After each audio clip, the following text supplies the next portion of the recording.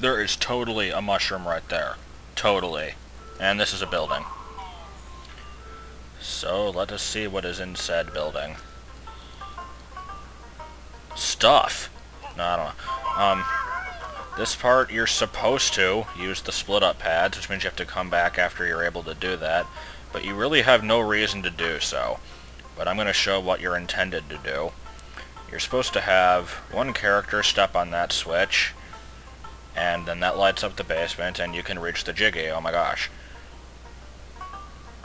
Yep, that sure is a place. But then you step off it, and unsurprisingly, the lights turn off. But there's an easy way around that. There's actually a couple easy ways around that. You don't really need to light it up if you know where you're going. Because, yes, it is dark, but it's still perfectly visible if your screen is bright enough. You can just sort of walk on your own, make it. Or, if your screen isn't light enough, you've always got the option of shooting fire eggs to temporarily light up the path. So, if you just use your head, you really have no reason to have to backtrack for this one later on.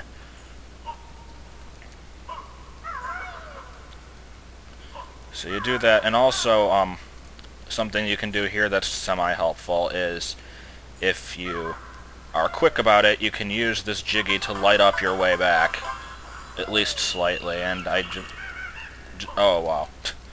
I almost jumped into certain doom there. But yeah, I wonder how many different ways I can say this is a dark room, but you can get through it anyway. So that was a dark room, but we got through it anyway. And let's see what else we can find down here. Well, like, not in this building or anything, but the power hut. I shouldn't keep calling it a building. A hut barely qualifies as one. Can we blow that up? Maybe. Yeah. Didn't need to, but whatever. And there's a boulder. They'll never be able to get out with this cardboard boulder. And I think I want to go this way into the red cavern. Is this what I think it is? Yeah, it's another dark room. How original. Again, you don't have to light it up, but this time you really have no reason not to. You just gotta shoot the little green flashing thingies on these generators and then it lights up the path. If you don't want to be bothered with that, then you don't have to be, but it's easy enough to do, so you might as well.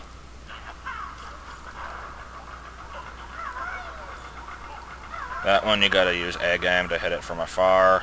Not gonna bother really, because I can see this perfectly fine. I don't know if you can, because YouTube kinda screws with the quality of things. And here you got like this striped yellow warning tape, which is pretty easy to see even in the darkness. So you do that, and got another jiggy under your belt. That's what makes his shorts yellow, it's all the jiggies under the belt. Now if only we knew why his voice is deeper since the first game. Because that was never explained. You can't say that it's puberty, because I think he was grown up to begin with. Whatever, who cares?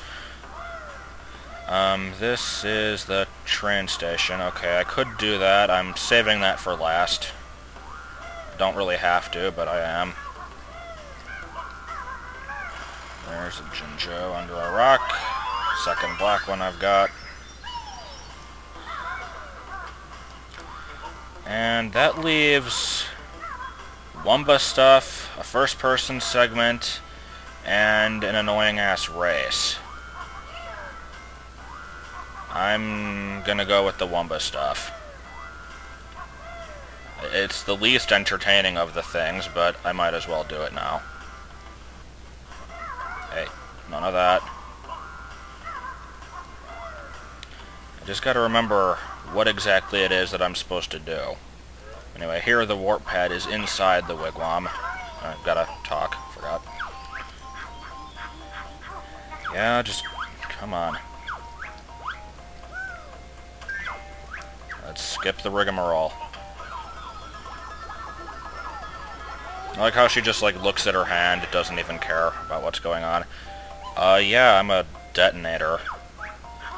I've got to say, another thing that the first game has over this one is that the transformations were a lot more interesting. This one, a lot of them are inanimate objects, and you don't use them for a whole lot. But the one thing the detonator can do is blow up these piles of boulders, which the fire eggs could not do for some reason. But whatever. So you do that. And there's a few more places where you can do it. I'll speed up and not pause. I'll speed it up because nobody needs to watch me go through all this. It takes a while. There's one here in the fuel storage room, which I haven't even been in yet. There's nothing in the water, is there? Didn't think so. I'll grab the notes while I'm here, though, because I'm not going to be coming back into this room that I'm aware of. There's not much to do in it. Yeah, here we've got a UFO in a box. I think he swears a lot because he's always saying bleep. Yes, I know he's not really swearing. Whatever. Work with me here. You work with me here too, because you're not going onto the thing. So you blow that up, and the box can float in there. I'll speed this up again. But the door is blocked. It's another quest for the next level. This game loves doing that. It loves, like, giving you little previews of levels to come, I guess.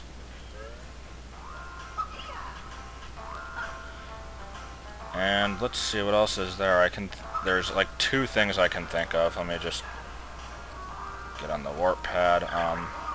One of them was in the caves near Mumbo, so I'll go to that one.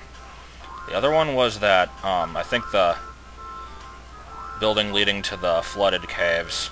Don't really need to blow that one up, but I guess I will anyway, just for the sake of completion. Let's see if I can get that Jinjo. This thing is so bouncy, it's hard to maneuver it through the doors well. Especially in the speed run, because you don't want to be running into walls constantly like I am here. Get in there. Good lord. Okay, now what? The other one is over here, I guess. Or wait, no, this is the... Wait, is it? I'm not sure. No, it's not. I don't know why I still have it sped up, but it's not hurting anything, so I might as well keep it this way. Outside the crushing shed. It was over here. Shaking, crazy camera. And let me just go... Oh, I guess it wasn't a building. The building was just blocking it. Let's see, is this the flooded caves? Yeah, it is. No need to go in there. And I can't start the first-person segment yet, because I won't have enough time for it, I don't think. So I'll just warp back, transform, and I might be able to do part of the annoying ass race. If I keep speeding up. I wonder how much of that I'm going to be doing throughout this game. I wasn't planning on doing much of it, but it is seeming to become more and more necessary as time goes on, because I'm not accomplishing a whole lot in this segment here. It's like just a bunch of setting up for later things. Anyway, this is now open. So, let us open it, and here is Canary Mary. A character hated by most. Yeah, what's the point of even saving her? She hasn't even got a jiggy. No, she does. Yes, she does. Yeah, we really need to see you flying back. This character confuses me. She's like not a bird, but can fly anyway. I don't get it.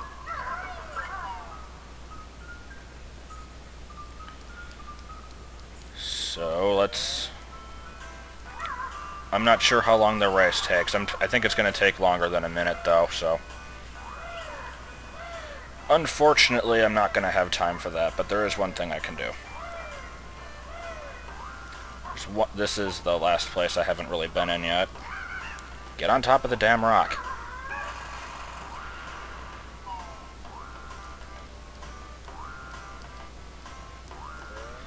Yep, here we go, the first person segment.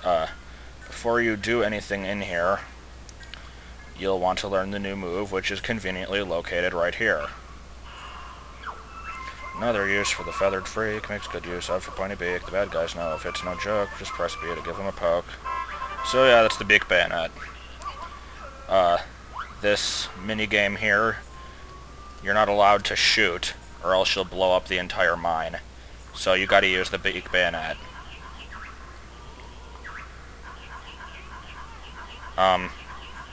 In case I'm cutting this off, basically there's a bunch of TNT sticks, you gotta deactivate them before time's out.